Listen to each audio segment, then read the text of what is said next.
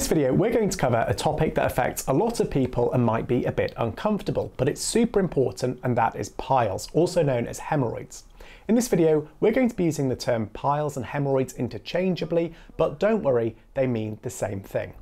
In this video, you're going to learn about what hemorrhoids are, causes, symptoms and signs of piles, what you can do at home to both prevent and treat them, plus other treatment options, as well as red flag symptoms to watch out for.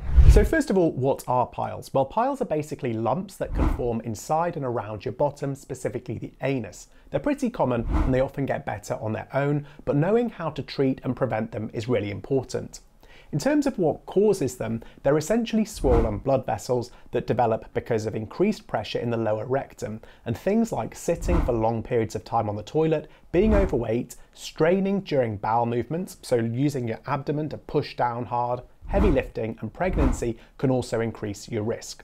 Now, in terms of signs and symptoms of piles, this is going to depend on the type of pile or hemorrhoid that you have, and we're going to run through 3 of the common ones and their symptoms now. So the first are something called internal hemorrhoids. These are located inside the rectum and they're usually not visible or painful. However, they can cause painless bleeding when you go to do a poo. You might notice bright red blood on the toilet tissue after you've wiped or in the toilet bowl, and a prolapsed or protruding hemorrhoid, which is where the hemorrhoid pushes through the anal opening, potentially causing pain and irritation. The second are external hemorrhoids. These occur under the skin around the anus and they can cause itching or irritation in the anal area. They can also cause pain and discomfort, as well as swelling around the anus and bleeding. Finally, there are thrombosed hemorrhoids. These are external hemorrhoids where blood pools and forms a clot, leading to severe pain, swelling and inflammation, and sometimes a hard, discoloured lump near the anus. So now let's talk about how you can prevent them and things that you should do at home if you've got piles, and we're going to cover 9 things that you should think of doing and 6 things to try and avoid. Now, in terms of the things that you should do, try to drink lots of fluid and eat plenty of fibre, and this is to keep your poo soft, which will avoid it irritating your back passage. Wipe your bottom with damp toilet paper. Take paracetamol if the piles hurt. Take a warm bath to ease itching and pain if the hemorrhoids or piles are causing pain. Use an ice pack wrapped in a towel to ease discomfort. You can gently try push back a pile inside if it's an external one. Try keep your bottom clean and dry. Finally, try to exercise regularly and cut down on alcohol and caffeine to try and avoid constipation, which is going to make the piles and hemorrhoids worse. In terms of things to avoid doing, well, try not to wipe your bottom too hard after you poo.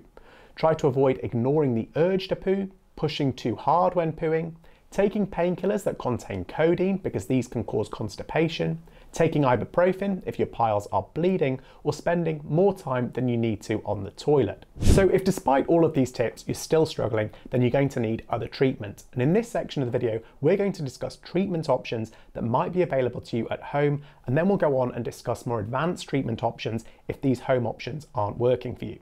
So in terms of home treatment, well, the good news is that there are medicines that are available over the counter that you can purchase. To do this, you should speak to your pharmacist, and they might be able to offer you creams to help ease the pain, itching and swelling, so things like Anusol, treatment to help constipation and soften poo, so things like laxatives, or cold packs to ease discomfort.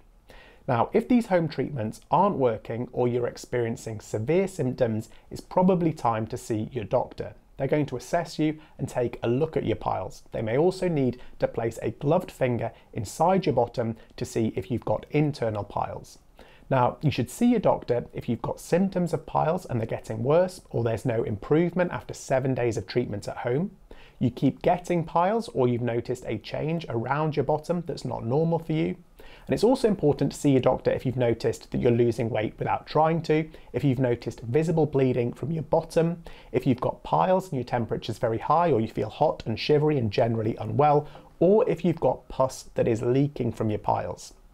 So now we've covered the treatment options that you can try at home, as well as when you should go and see your doctor. Well, let's discuss hospital treatment, because in some cases, if all of the home treatment options haven't worked, you might need treatment in hospital. Now, this can include non-surgical options like rubber band ligation, where a rubber band is placed around your piles to try and make them drop off, sclerotherapy, which is where a liquid is injected into the piles to try and make them shrink, electrotherapy, where a small electrical current is applied to the piles to make them shrink, and infrared coagulation to try cut off the blood supply to the piles. Now, these procedures are generally quick and you're likely to go home the same day.